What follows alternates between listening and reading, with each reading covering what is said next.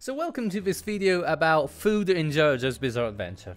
Food is a thing that every single person has to encounter at one point in their lives. And in media, like films, etc., it's used also to represent some aspects or even send messages on what the characters or person who is eating this thing does.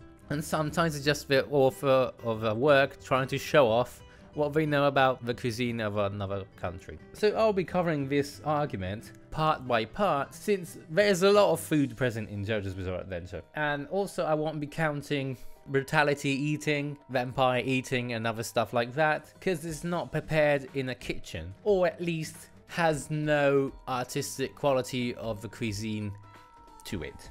The first part I'll be going over is Phantom Blood, and I will base most of these on the anime because it's easier to skim through. So if I miss something that's in the manga, please tell me, because I really want to know. One of the first things we see is Jonathan eating a steak, which seems to be rare or wine cooked with red wine. And next up we see Dio eating fish and chips with beans.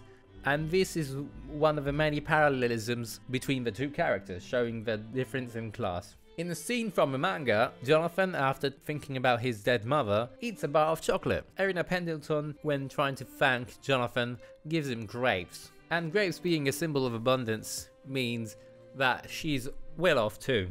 During the part when someone is drinking alcohol, usually the drink is called Kronenberg, like the director. So when we first meet Baron Zeppeli, he's eating a tamezzino, which is like a very portable sandwich, very easy. So it shows up that he's a traveler, and I don't know. And there's a very importance shown to red wine in this case. I think it's made to characterize him, but also red wine is also like a sort of symbolic thing about blood. And since red wine also helps the circulation of blood, is actually quite fitting. In this scene, Zeppeli is exposed to be an avid bread eater, as Italians usually are, since in Italy we get free bread for every meal. Right in this scene, Speedwagon is drinking tea. Tea is a ubiquitous drink in England, and here Speedwagon is shown to have like acquired some sort of class, which is usually associated with tea. That's it. In the restaurant, Jonathan and Erin are eating a steak, which could also be rare or with red wine, with vegetables. The idea is still that, as for the wine, as before, blood is used as an analogy for the part. And the fact that Jonathan is very more comfortable with red wine shows that he has inherited this aspect from Baron Zeppeli. And it's also used to imply that Erina is pregnant, which is later confirmed. Since the first part is short, I'll be going over part 2 too. So the first thing we see in New York is hot dog and Coca-Cola, which are very symbolic of the new age of America. The mafia person is eating spaghetti, which seem to have a tomato sauce. Since the mafia is often associated with Italy, it could be sensible that he's eating that. The coffee that Joseph and Smokey are drinking is a style of coffee which is called Americano, which is a coffee with added water to make it less strong. In this scene, Joseph is offering tequila to these Nazi soldiers, which is a traditional drink from Mexico, and when hit, the soldiers say tacos, which is also a traditional Mexican dish. So the coffee that the soldiers here are drinking is still like an Americano or long type of coffee, which is used to show how much time we're spending in this place. In Italy, Joseph starts eating spaghetti al nero di seppia with red wine. Spaghetti al nero di seppia, as for the risotto nero, are spaghetti which then are covered in squid's ink and garner a particular kind of flavor. On the background there's a lot of dead nature, which are used to represent abundance and are just very well-known painting exercises. So here's a weird thing about what Caesar is eating.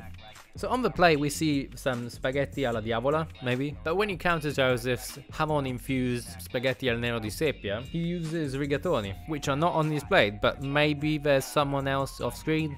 I have no idea, but it is what it is. Later on we see them drinking an espresso, which is the classic Italian coffee. I don't know if I should count water drinking, but here's a glass of water.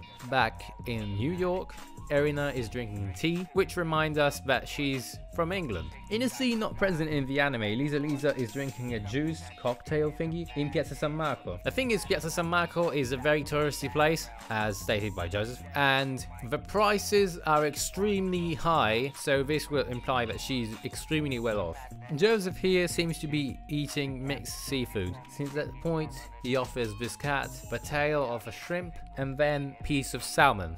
And lastly, the last thing we see of food in the part is during the backstory of Caesar, where we see an American coffee, some cheese, some cooked ham, a mortadella sandwich. And the general idea is that food being eaten but not completely and left with a hurry shows like a lively home where money is not a problem, which is then ruined by the disappearance of Caesar's father. And these are all the things I found in part 1 and part 2 of JoJo's Bizarre Adventure regarding to food. If I missed something or you think something else has a different meaning, tell me, because I'm interested. So yeah, that's it. Have a nice day. Bye.